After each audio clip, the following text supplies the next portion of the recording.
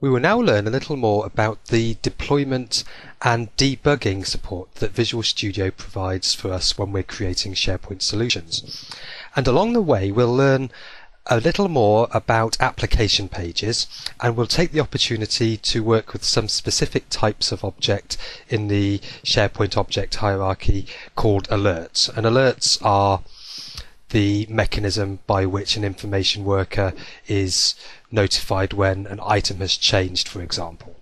So we'll create an empty SharePoint project and we'll call it Alerter, and we'll deploy it as a full trust solution because we're going to add an application page. So our project is created and we'll go ahead and add a new item, and we'll choose application page and call it alerts. So this application page will be deployed to the layouts folder, or indeed a subfolder of that, as we covered in a previous video. Visual Studio creates the alerts folder structure underneath layouts and opens our application page for us. So we can see layouts alerter, which is our solution folder, and then alerts.aspx. So now we can start building up our application page, and we have a content placeholder called placeholder main where we can add ASP.NET controls. We have a few other placeholders as well, and we'll simply start with a label. And I'll change the ID of the label to alert count. So at some point we'll write some code to populate the text of that label to inform us of how many alerts are active in the site. We'll add a line break and we'll add a button. And our button is going to enable us to enable all alerts in the site. So we'll provide an ID of a suitable name, and we'll provide a text value of enable all alerts. We'll also provide the onClick method, and so we'll see in a few seconds how to write a server-side event that fires for a button on an application page. We'll call the onClick event enable all. We'll add another button, and this button will disable all events, so it will do the opposite of the previous button we created. So we'll call it disable all and provide a suitable text value for the button's display text. And again we'll write an onClick event handler for this in a few seconds time, so we'll wire it up now. I'll save the page and then we can go and view the code. So we have a page load event wired for us, and I need to write my event handlers for the click of both of those buttons. So we'll start off with the enable all event, and we'll provide the suitable event signature for the click of a button, which is fairly simple. We need an object parameter and an event args parameter. Now the click of the second button has a very similar, in fact identical event signature, so we can copy and paste and just rename the procedure.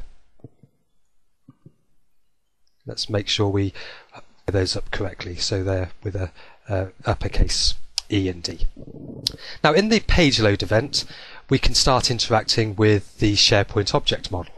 So I'm going to create a using block where we instantiate an SP web object. Now in previous demonstrations we always, when we'd finished working with an SP web object, we explicitly called dispose. But an alternative is to use a using block, as we're doing here. So the .NET framework will automatically dispose of our objects when they run out of scope outside of the using block. Now inside my using block we have access to alerts collection of the SP web object, and we'll very simply retrieve its count property, convert it to a string, and set that to the text value of our label, which was called alert count. We can also concatenate our own display message there as well, so we'll provide some suitable text. Now, when we have our code running in response to the click of the buttons, we also want to instantiate an SP Web object, and again I'll use a using structure to ensure that we don't leave any errant references to the underlying COM object. So that's really a very simple way of ensuring that. Now we can then iterate through the alerts collection of the SP Web object and start retrieving properties of each alert.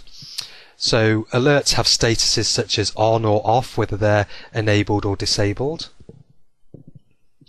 And in the enable all, we're very simply iterating through the collection and setting the status to on and calling alert.update. The disable all does a very similar task, except this time it sets the alert status to off. And these are enumerated types, as you can see. SP alert status .on and .off.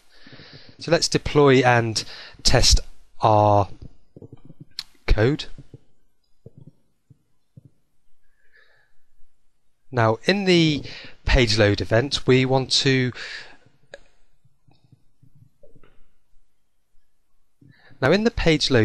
also want to now display the number of enabled alerts and the number of disabled alerts, so that we know when we've clicked our button whether they are enabled or disabled appropriately. So we'll provide two class level variables of type integer, and then we will iterate through the alerts collection of the SP Web object and retrieve their status this time. So rather than setting their status as we did in the click of the buttons, we'll simply read them so that we can document them in the user interface. So we can provide a very simple if structure that says if alert.status is SP alert status, the enumerated type .on, well, we can increment the value of enabled.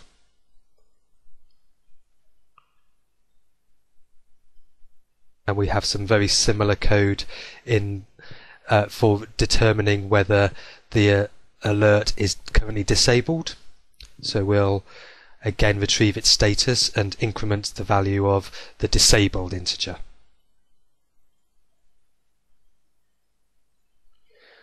We can now modify our message to show us of all of the alerts in the site, how many are enabled and how many are disabled.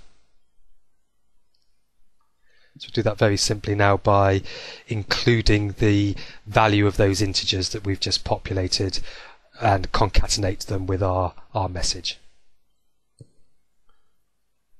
So when this code runs, we'll effectively have a label that says enabled alerts and then a number, and then disabled alerts and another number.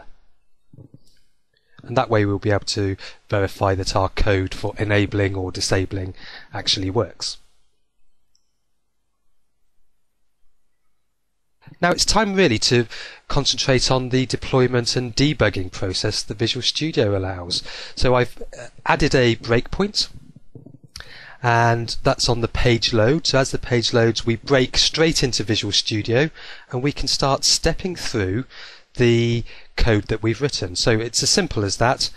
We can just press F5 in fact and visit the page, and the debugger will attach automatically. So this is a great improvement over previous versions of Visual Studio.